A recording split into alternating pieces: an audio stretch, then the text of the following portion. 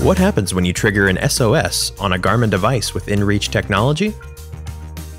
The Garmin International Emergency Response Coordination Center, also known as IERCC, with professional 24/7 global monitoring, gets an alert, and a trained professional starts communicating with you. If you can't respond, the Garmin IERCC responder will initiate a rescue using your GPS coordinates. Whether you come across someone who needs help, you're stuck in a remote area, you're at sea and your boat is taking on water, or you're injured during an adventure, the Garmin IERCC will contact the appropriate responders and send them to your exact location. After the Garmin IERCC is aware of your situation and has contacted emergency services, they will reach out to your designated emergency contacts as listed in your account.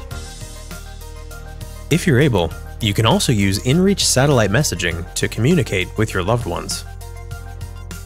Garmin IERCC will stay in contact so you know what's happening. The Garmin IERCC may have you use inReach messaging to communicate directly with the emergency response team as needed.